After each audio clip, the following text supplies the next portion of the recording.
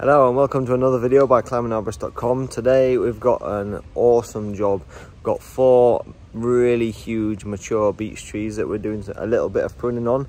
Not too much to each tree. So these are the beech trees here. 1, 2, 3, 4.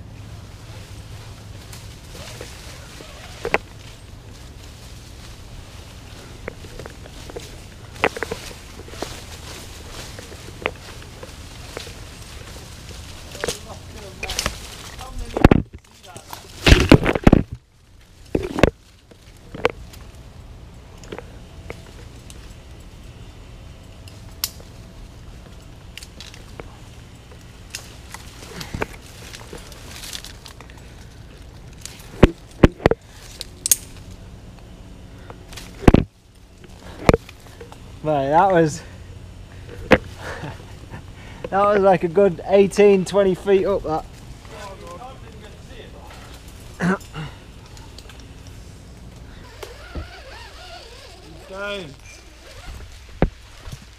Okay, so now you've just seen me use the flagpole technique on a real life job site out in the real tree climbing world.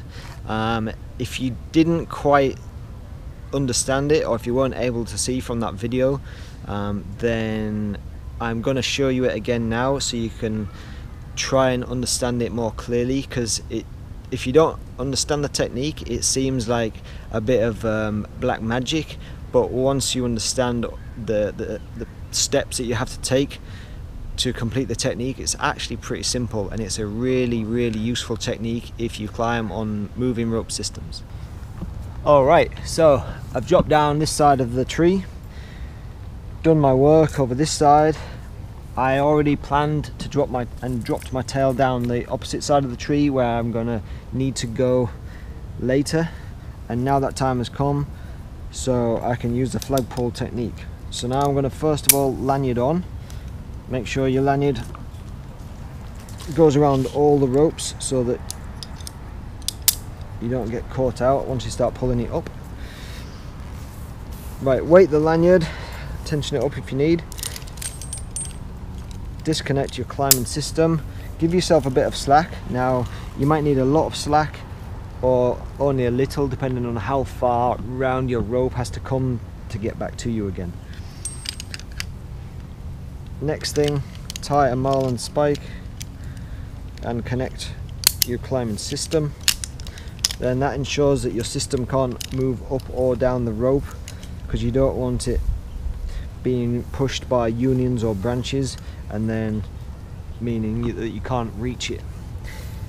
Now I'm going to take the leg of line that my termination end is on, and I'm going to pull my climbing system all the way up and over the union or branch that I want it.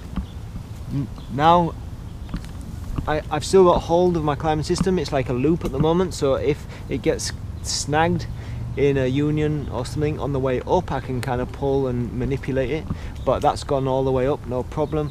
And now I'm going to start pulling the tail of my rope. You just have to be careful there's no stubs or anything that could get caught on already. You just need to be mindful of that. And now I start pulling my tail down, and you can see my climbing system goes through over the branches, Now I've had to let go of the rest of my climbing system, and it's coming down to me. Disconnect it from the Marlin spike, take that nut out, connect yourself.